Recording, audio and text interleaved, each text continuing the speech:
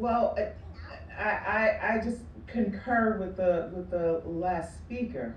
I'm reminded of the Combahee River Collective, the statement that Barbara Smith and other black feminists wrote many years ago, and they were clear. They said if black women were free, it would mean that everyone else would have to be free because our black women's freedom would necessitate the destruction of all the systems of oppression.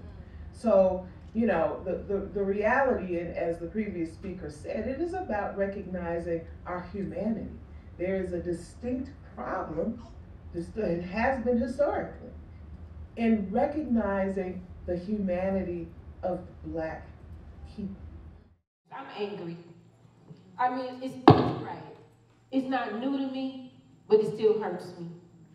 I'm angry because I'm seeing what we already know is racism. The real pandemic of we're dealing with is discrimination. We are in slavery and we acting like we free. I want health care the way Congress get them. Don't talk to me about what they can do and can't do. If I can't get it, you can't either. She like, oh my God, hold up. I'm God herself.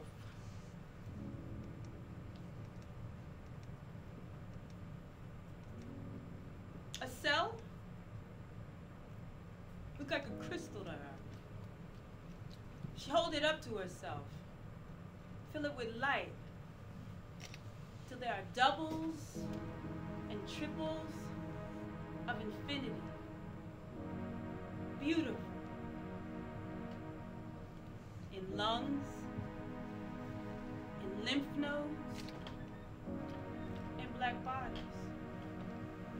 Hiding, waiting, ready, but strong to give out.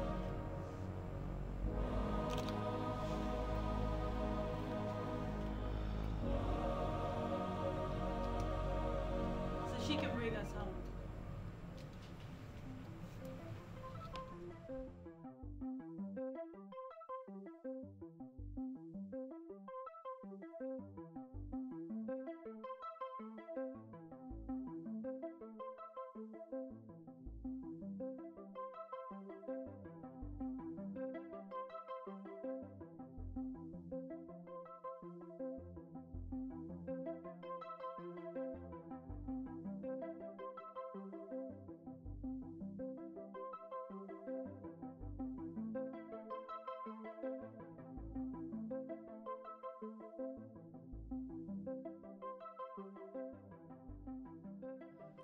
I think one thing that we think about, even during the civil rights movement, um, a part of what was happening was the Black arts movement along in partnership with that. And so again, the arts, the activism, engaged and attached to um, injustices and inequities is not a novel idea.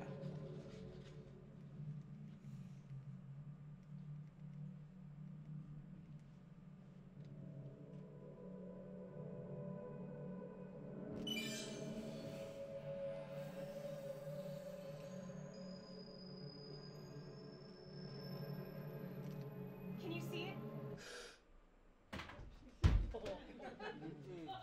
We had to take a moment, we had to set the tone in the space. We started off by having these conversations, by realizing, I'm pretty sure there's folks in this room who have had personal experiences in which they can relate to pieces of this work and of this play. For myself, when I first read the script, I was shook because I had just recently gone through something that had shifted me. I was going to get a new pair of glasses, and next thing I know, I'm at the emergency room.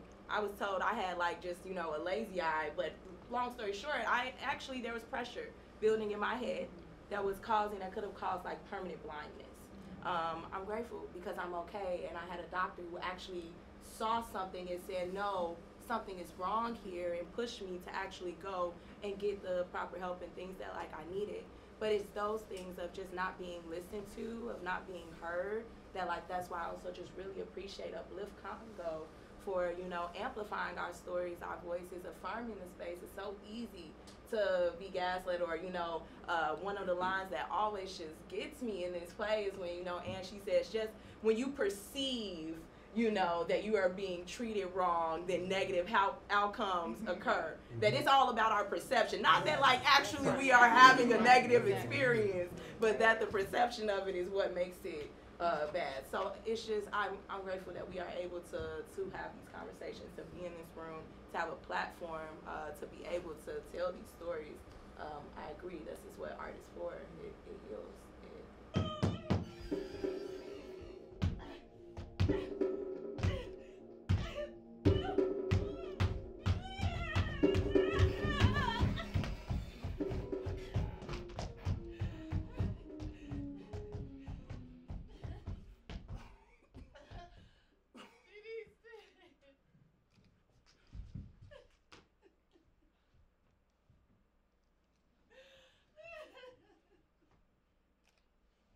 He's 7 now, though, so you can't be listening to these white doctors. Because they literally wanted to abort my baby, and then so the next day, the nurse come in the room. Just the nurse. I don't know, maybe she was a resident. I don't even know. But she got her back to my niece who's in the bed, with her back to her. Because I'm on the other side, because I stayed the night with my niece who was in the hospital. So, Mrs. Ball, you know, the baby is not vital. As soon as she said, I jumped off that bed. You want to get the hell out of here. Just get out. Just get out, because we've heard it before. Just get out. We've made our decision. So whatever you're talking about, we're good. Because, you know, you're talking to her. You're not even looking at her. You're not even making sure that she's woke while you're talking. Miss Ball, well, you know the baby is not vital.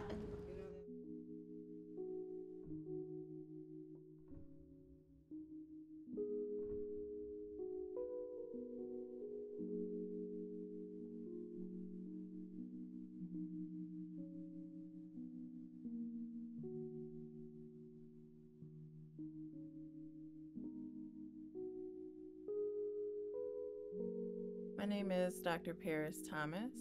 I'm the Executive Director of Equal Hope.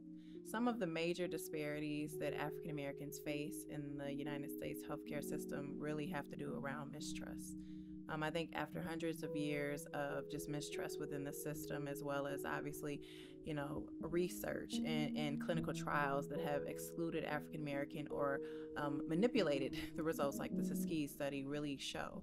I think African Americans also have an uphill battle because when you look at the United States healthcare system, we don't happen to sit on the other side. We're not always reflected in healthcare. Many of the nurses and physicians happen to be individuals primarily of different races and ethnicities.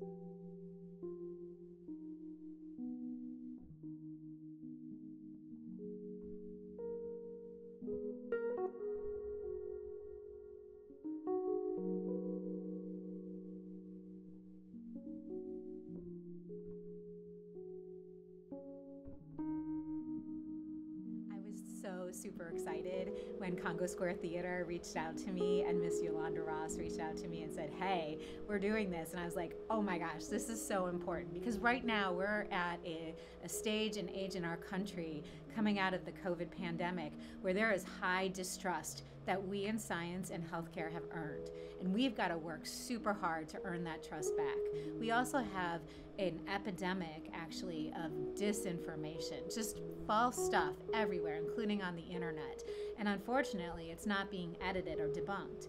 And so health really needs partnership with art and humanities right now, because you all are the way to help better communicate and bridge trust with healthcare. I really believe that. And so plays, theaters like this, other types of art are so critical to helping to advance the message of how we heal together, how we build trust together, and how we can actually become healthy together.